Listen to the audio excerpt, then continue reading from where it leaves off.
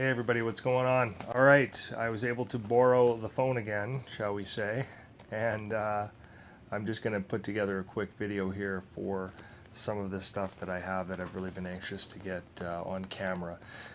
This week's super busy. We're building up to the Calgary Horror Con. It's already Monday. The horror convention is on Saturday, so it's coming here real quick. Some really exciting stuff that I've been looking forward to showing, so let's just get right into it. And if my shirt is any bit of a clue, it is Scream based today, so let's check it out. Alright, so the first thing I have to show you guys is a wicked pickup from Burkbench Designs. By none other than Clive himself. I'm sure you guys are aware of Clive's work at Burkbench. He does some of the most realistic Scream stuff in the game. He does robes, he does knives, he does all sorts of stuff. You definitely have to check him out. So it's Burkbench Designs, as you know.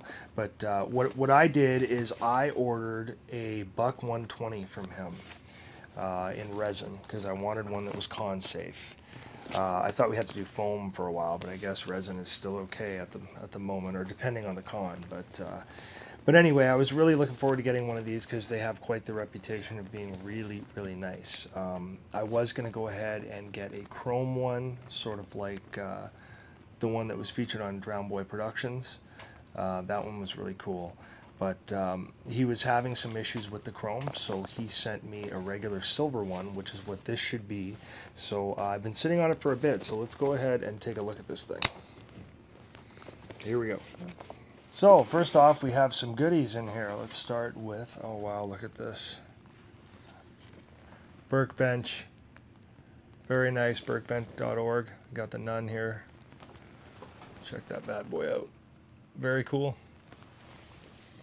I like what it's printed on too. It's nice and glossy. Creepy. I love it. All right, what do we have next here? Oh, sweet. As seen in Stab, the movie. Scary costume. Check that out. Scary costume. As seen in Stab, the movie.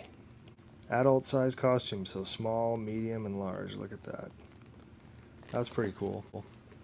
All right, and the next one is Woodsboro. That's pretty cool.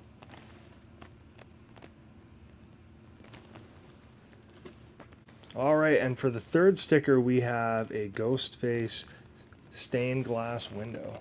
Look at how gnarly that looks. That's awesome. Very cool. Thanks for throwing that in. I really like that, Clive. Right on, man. Okay, so let's have a look at what you came to see, baby. All right, let's check this thing out. So just for reference, let's take a look at the Trick or Treat Studios. Their take on the Buck 120. It's kind of a big floppy thing. A lot better than what they've had in the past, though.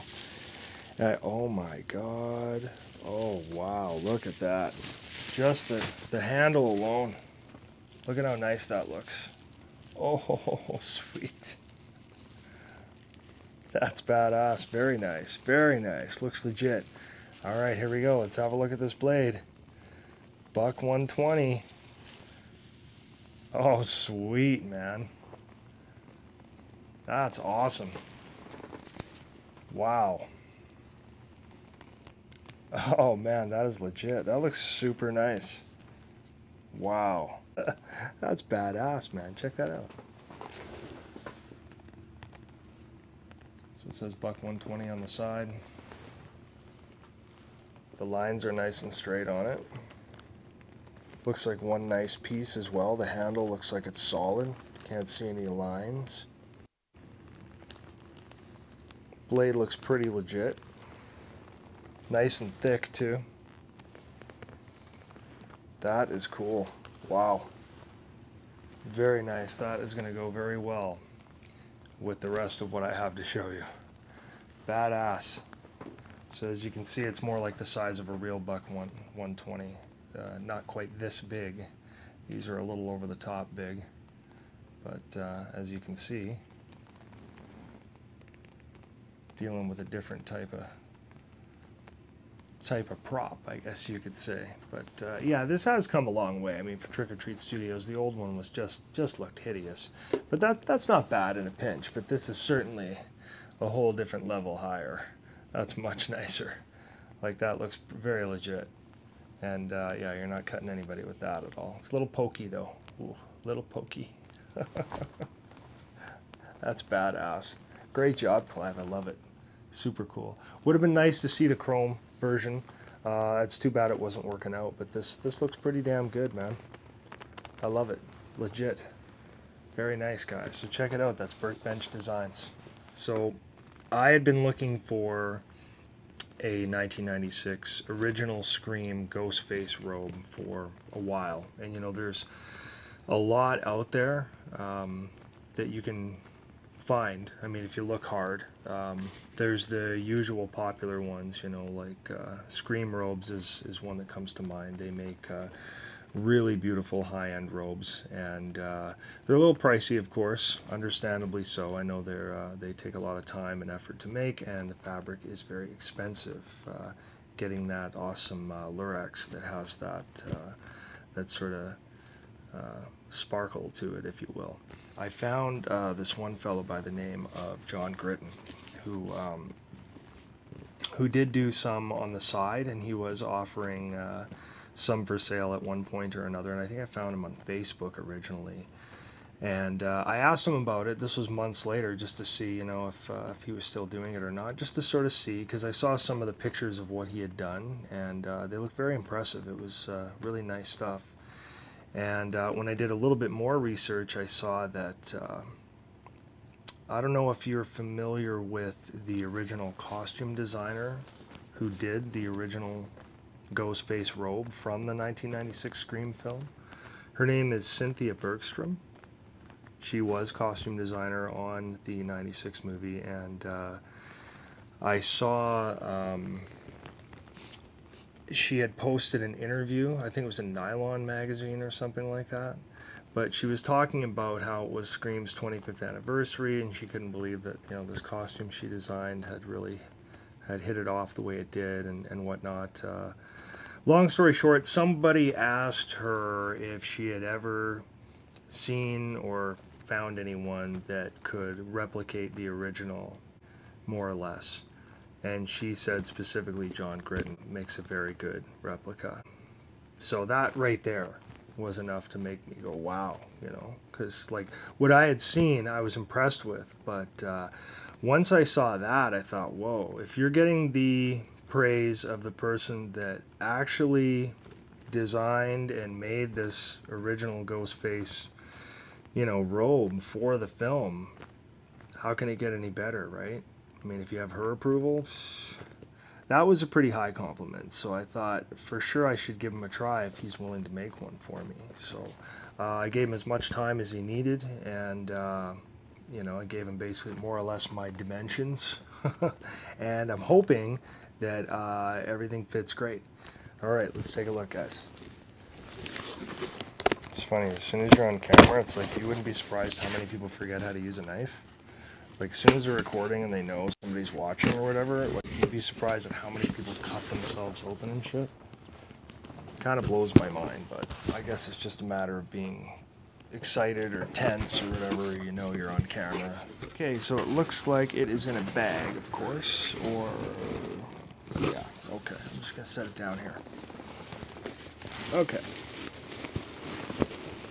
And it is in a bag, and it does have some serious weight to it. Okay, I'm just going to open up here. Let's open the bag. Oh my god. You just open the bag, and you can see. I'll show you what I'm looking at. You just see this, and it's like instantly, wow. Wow. Oh my goodness. Wow, look at that. That is incredible. It's so heavy. It's just awesome. Look at the sleeves. Beautiful. Tattered nicely. Gloves attached. Sweet. Okay. Well, let's take a look at the hood. So nice. it's shaped. He's got Velcro in here too, so you can attach it to my mask. That is perfect. The drawstring front, just like the original. Oh my god, this is incredible. Okay, well, let's cut away to some shots here.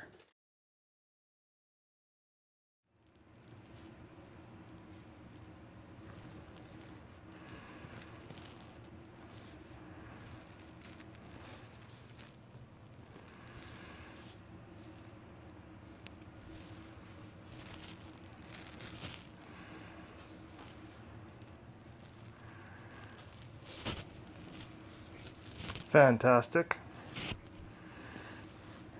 Length is good. By the time I get boots on and stuff, these should be just about perfect. It's just about right down to the floor here now. And of course, this is my Gen 2 chin bib mask. This isn't the full one from here. That's the one I'll most likely be using with this, but this is a Gen 2 mask. It's just the chin bib, which is why it looks a little funny and doesn't have the two pieces coming down. But looks decent. I think it looks awesome. I love the sparkle. Fantastic, and the cut just looks great. Awesome.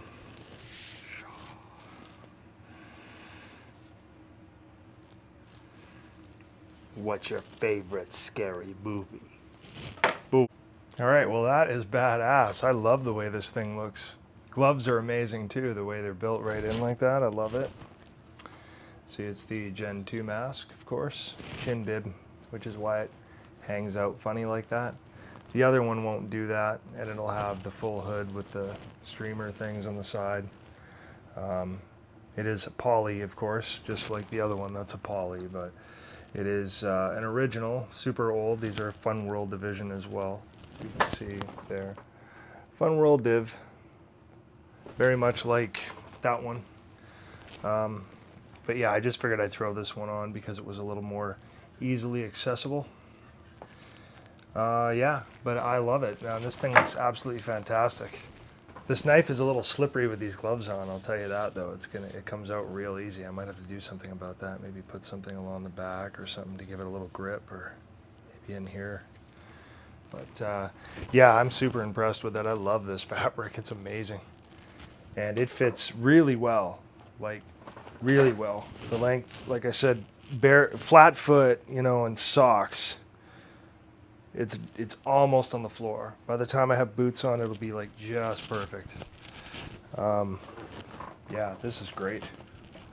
Really outdone yourself, John. I love it. So for the quality of work you're getting and stuff too, I think it's a really, really good deal.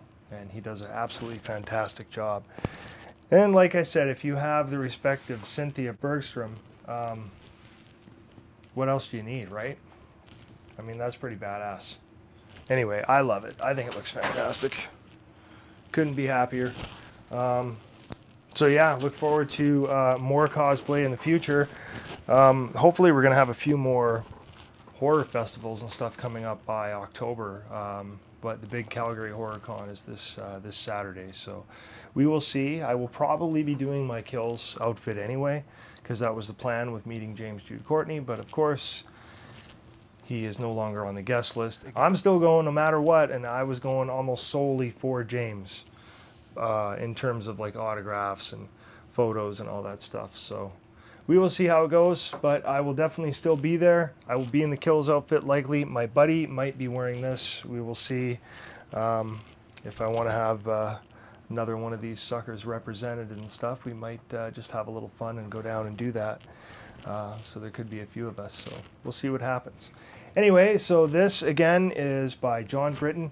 He is amazing at doing these robes, in my opinion. You know, I did plenty of research and I saw everybody was very happy with him. So, you know, I'm really happy. So just wanted you guys to take a look and see the unboxing, but I will definitely do more cosplay in the future and you will be seeing more of it eventually. Anyway, thanks so much for watching, you guys, and we will see you again for the next one.